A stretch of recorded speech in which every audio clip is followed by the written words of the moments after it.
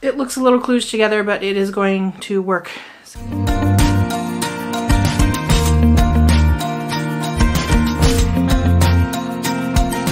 I have new grow lights for the greenhouse. So I'm going to work on getting those hooked up. I had to set up a whole new system on my benches to support these lights because I don't really have anything to hang them from, so I kind of had to create something with just stuff that we had here, which, you know, go figure. That's what you do on the homestead, right? It looks a little kludged together, but it is going to work. The grow lights that I purchased this year are Barina brand, and they are LED grow lights, and they are the ones that have the pink or purple, they call it purple lights. It's my understanding, and I could definitely be wrong, that you don't actually need the red and blue both lights unless you need something to flower. But I just picked something that was reasonably priced, and it doesn't hurt anything to have them, so I figured, why not? I got a set of 6 lights, and they're pretty skinny when you put them together. They look like this. When they come, these little guard parts are not installed. You have to slide them in. They're very lightweight. And they have little clips that fit over these. They just kind of snap on so you can hang them. So I think I have all of the little shields on that help direct the light. And the way I'm going to position these, I'm going to have 2 of these side by side over each bay to cover a wider space. I may end up in the future, depending on how this looks after I get it set up, removing some of these guards to let the light spread a little bit more, but we'll see how this goes. So basically I have 6 lights. I have 3 bays. These are 4 feet long. So each bay is about 4 feet long. And I also bought new heat mats for each bay, so I can fit 4 10-20 trays in each bay. So that is my goal, is to be able to support that much on heat mats at any given time, and then whenever things can come off the heat mats, I can move them to a different place and reuse the heat mats for something else. So let's get these set up and wired up and hopefully hung up. We'll see. So you can see on a couple of these bays here that I've created that I have the lights just sitting on top of these grids. They probably could just sit there and I wouldn't have to hang them. They're LED lights, they don't get hot, so that would probably be okay, but I'm going to hang them anyway underneath the grid for a couple reasons. One, I want to be able to adjust the height so that they're appropriately spaced from the seedlings at any given time.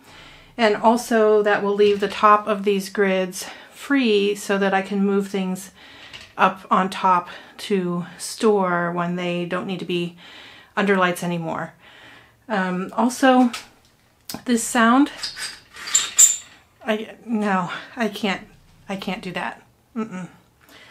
So we're going to take the metal off of the metal and hang them up. So for hanging them, they don't actually come with any chain. They do come with these little hooks that have a place where you can attach a chain. They also come with some zip ties, which are kind of flimsy. Actually, I wouldn't recommend using them, even though these are very lightweight. And they do also come, if you have a flat surface and you don't care about hanging them, they do come with this, like, these padded sticker paper type things. So they're double-sided sticker, so you can stick it to your light and stick it to the bottom of a solid shelf or something. I don't know if I would trust that, especially in a damp, humid environment, but they send it, so maybe it's okay. I don't know. But what I decided to do is purchase some cording that is made for this. And this is a rope style hanging cord, and it has this little contraption on the end with the carabiner hooks. It's supposed to be easily, to make it easy to adjust the height of your lights. So I got a package of these from Vipar Spectra. It's a 12 pack, which should do my, one at each end of 6 lights. So I have not yet figured out the right way to attach these, so I'm going to look at directions and do that. Also, once I get them into position and hung, then these lights are linkable, so you don't have to have 6 outlets for these lights. I'm either going to be able to do 1 or maybe 2, depending on how I decide to link them, which is fantastic. If I can get them onto 1 outlet, because they don't draw very much power. I got this digital timer so that I can hook up the outlet for the lights and set it for how long I want it, when to turn it on and turn it off, so I don't have to do that every day. If you're enjoying this kind of content, then I encourage you, please, to hit the subscribe button down below and click on that notification bell and choose all to be notified every time I upload a new video. I'll have lots of garden content coming up, some fiber arts, and maybe a little bit of spirituality too. So stay tuned. Hit the button.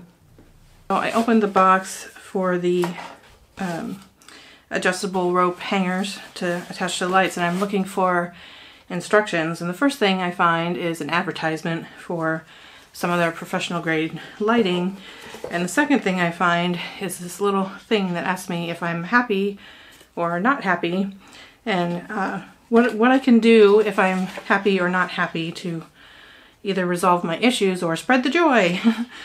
Which is great, but I'm looking through this box and I'm like, where are the instructions? Looking all over, and I was starting to actually get a little upset because I'm like, okay, I'm gonna have to now either get online and search it or figure it out. It shouldn't be that hard, but then I looked at the box. The instructions are on the box. Sometimes I can't see the forest for the trees. So now we're gonna figure out how to get these rope hangers on to the lights. And yes, there are instructions. It's on the line. Show me how you get on down. Close my eyes, take me for a ride.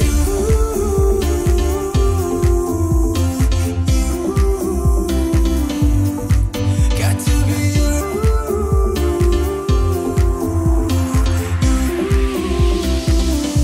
So come and light me up.